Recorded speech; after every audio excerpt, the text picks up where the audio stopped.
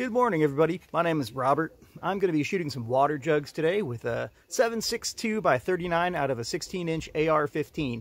Normally, I hunt with Tula 154 grain soft point. I know it does a good job on game. I know that it performs well, it expands, it penetrates, it does all the things that you need a hunting bullet to do.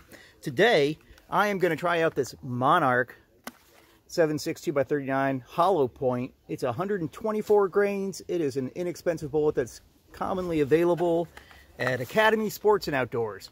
So I'm going to load up one round, shoot it into 6 water jugs, and see how it does.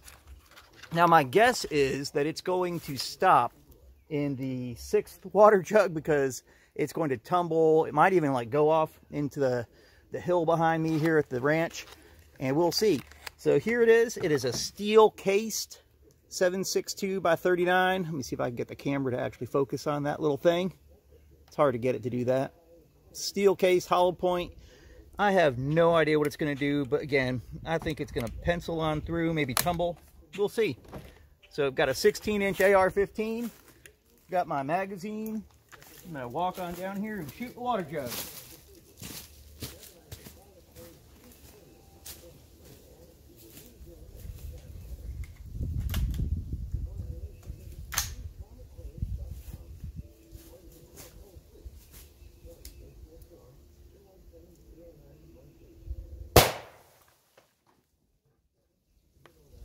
So let's see if we caught the bullet. Nope, definitely did some damage to my board.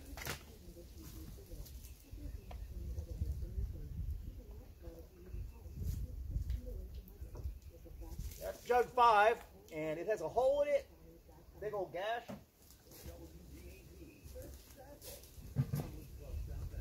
I think we got it in jug 6.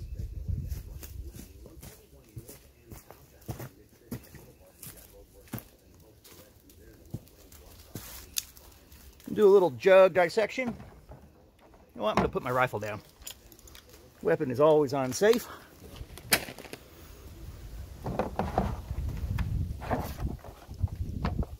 Oh yeah, I see the bullet.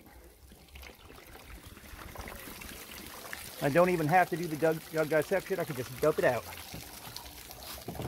Well, there she is.